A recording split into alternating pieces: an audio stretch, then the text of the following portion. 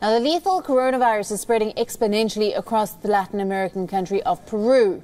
Several provinces are also put on high alert as cases grew at a record pace since the outbreak hit the country in early March.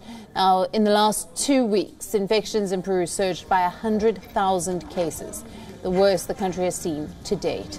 The government was forced to ban all mass gatherings as a measure to limit further spread of the virus.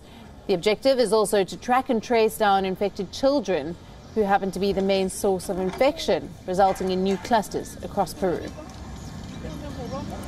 Nos ha preocupado sobremanera que en las últimas semanas el incremento de las tasas de contagio en niños y adolescentes se ha incrementado en un 75%.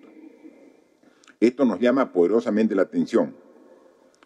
Es por ello que no queremos prohibir la salida de los niños, sino queremos limitarla a los iniciales 30 minutos.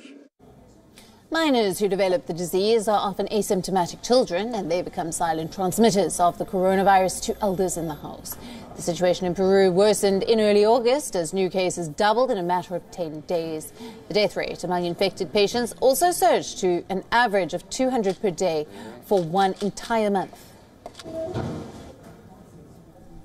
According to a study on the epidemiology of critical coronavirus and children, it is uncommon for children to get critical due to the COVID-19 disease. And health experts in pediatrics feel that a friendly environment is likely to help children fight the pandemic better.